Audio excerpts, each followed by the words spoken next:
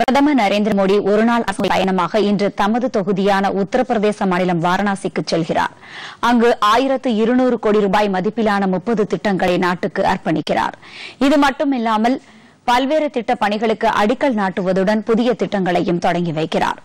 காசி இந்து விஸ்வ வித்யாலயாவில் 430 படுக்கைகள் கொண்ட அரசு சிறப்பு மருத்துவமனையையும் பிரதமர் தொடங்கி வைக்க உள்ளார்.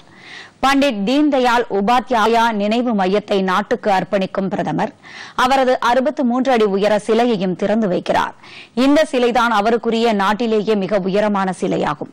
பிரதமர் மோடி IRCTCயின் மகாகால் எக்ஸ்பிரஸ் ரயிலை காணொலி மூலம் கொடியசைத்து தொடங்கி வைக்கிறார். இந்த ரயில் வாரணாசி, உஜ்ஜைன், ஓம்காரேஸ்வர் ஆகிய 3 ஜோதிலிங்க யாத்திரை மையங்களை இணைத்துச் செல்லும்.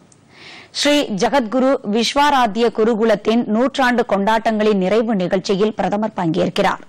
இந்த நிகழ்ச்சியின் போது ஸ்ரீ சித்தாந்த் சிகாமணி கிரந்தத்தின் 19 மொழிகளிலான நூல்களையும் இது தொடர்பான மொபைல் செயலியையும் பிரதமர் வெளியிடுகிறார்.